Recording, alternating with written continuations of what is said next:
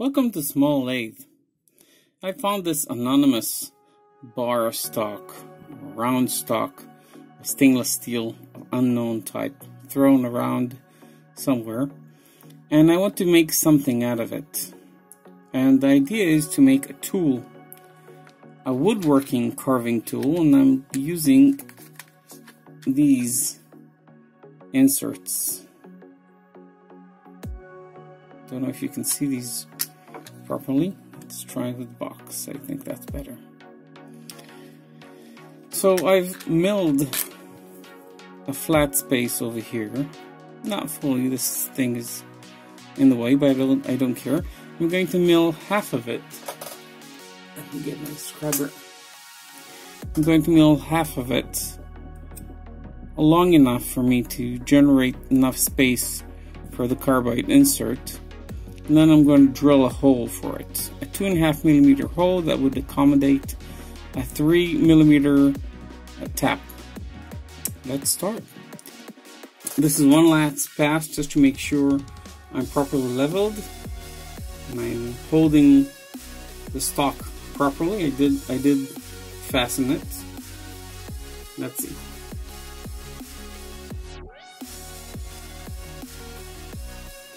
I don't know if you can see that, but we got a fairly nice surface cut from this pass. And I think for this run it's good enough.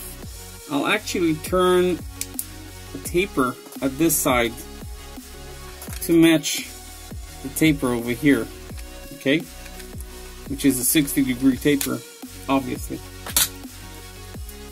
So what I'll do now is I'll raise the whole block and stop it at its maximum downward point at half the distance.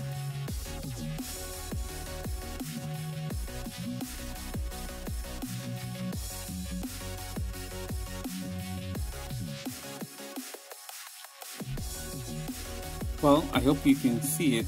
We have a nice clear 90-degree angle, exactly midway, as much as I can verify.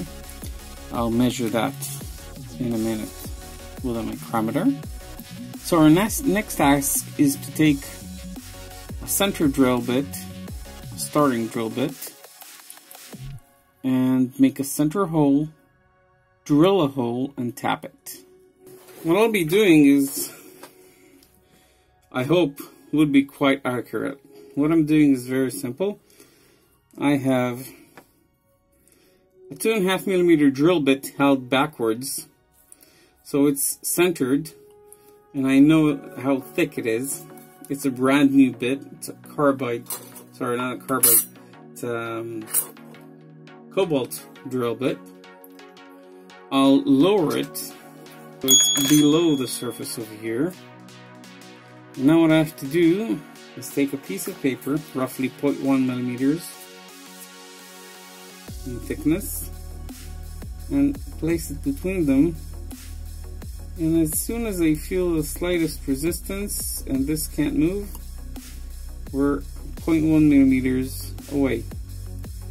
Let me see, check that again.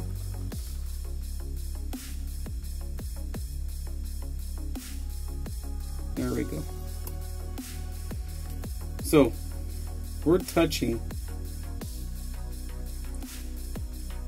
What I'll do now is I'll raise it above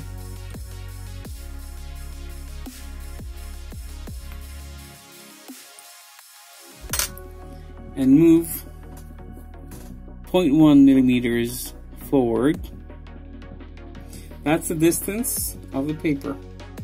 Now I have to move half of the distance of the bit, which is 1.25mm. So we're at, let me clear that because there we go. We're at 0.1, so I'll be moving 1.25. Bingo. So this center of the spindle, or the center of the drill bit, should be now just over the edge. Now I need to move it exactly half the thickness. So this bar is 8.35 millimeters, which means I need to cut it to move. Sorry, not cut, but move 4.175 millimeters, or 1/7, since I don't have any increments below 0.05. Then I'll have to move 4.15 millimeters. So there we go. I'll mark this line and move 1, 2, 3, 4.15. We're now exactly at the center of this rod along the axis. Now I need to find the exact spot where to drill. To do that, we'll have to do the same trick on the other axis. Oopsie. That's something I didn't plan for. My drill bit can't reach the other end. My carriage travel has ended. So I'll have to reset on the whole thing and then redo it. I won't bore you with this because it's the same process along the x-axis and the y-axis. I'll show it to you in a minute once we're centered. Now that I've found the right center, now I can drill a starting hole and continue with this 2.5 millimeter drill bit. Really spinning.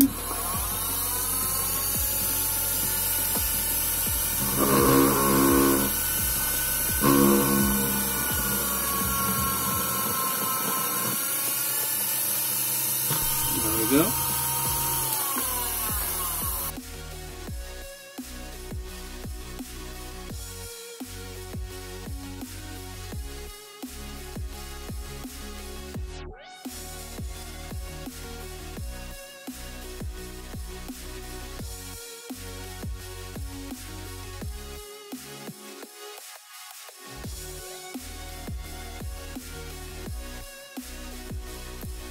Now I can finally release it, release the work, and release the tap. And, sorry, wrong way. Right. Let me get that cleaned up a bit.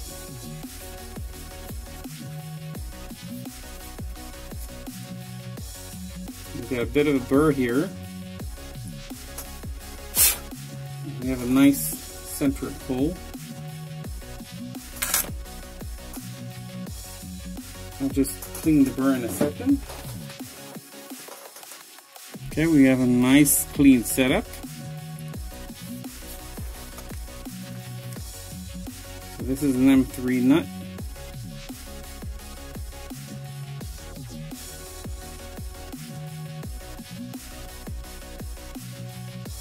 Oh yeah, it's grabbing on quite nicely. And let's see how it does with our, whoops, triangular unit over there.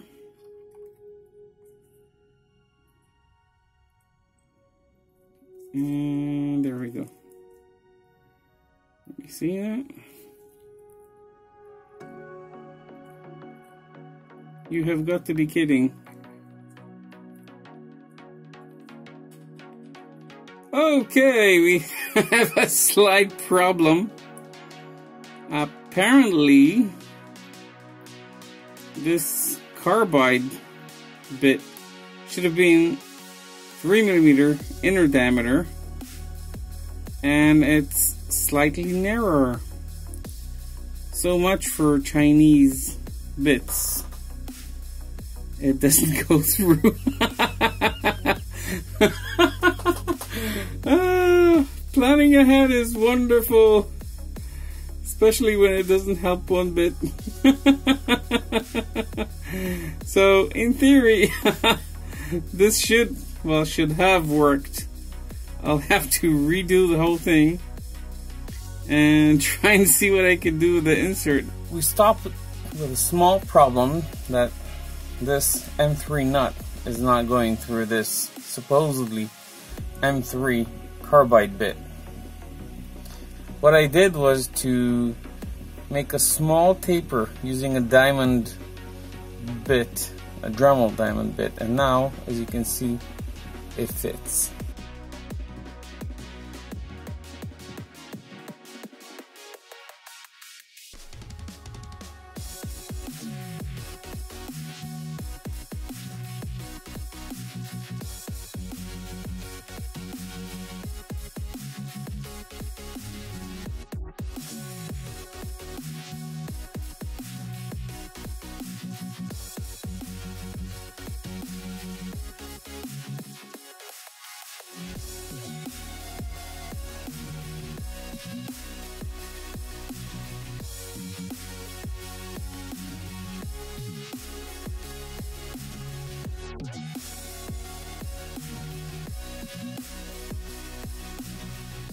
I think we're done.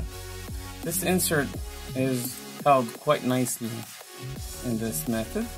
I do have to remove these ends, of course, which I'll do off camera.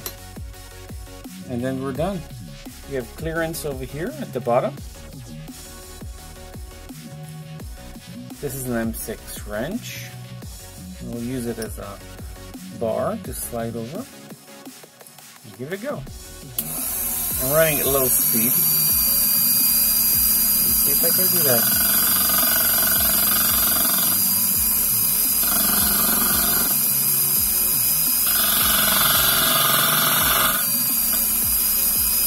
I'll give it some back up with my finger. Oh, far better.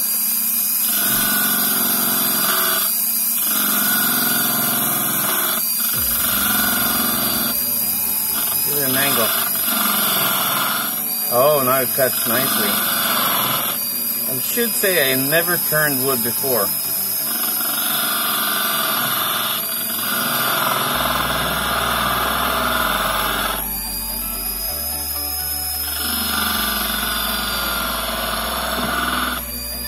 Watching many fine YouTube woodworkers like Tim Yoder and others I can't recall at the moment. I think this is called sneaking on a bead.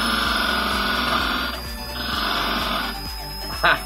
Sorry, I'm shaking you because the camera is mounted on the lathe base.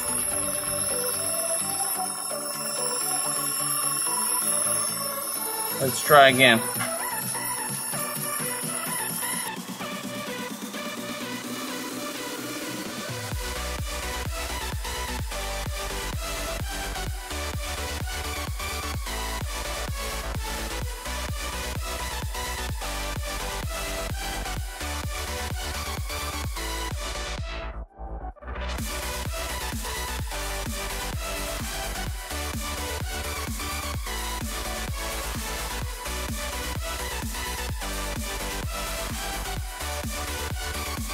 Well, I think this tool has proved itself, and I'm pretty pleased with it, if I say so myself.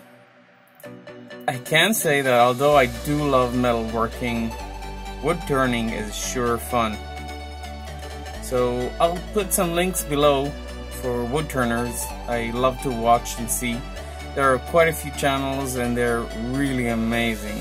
Brilliant movies, super creative. I highly recommend it. Hope you enjoyed it. Thanks for watching, and bye.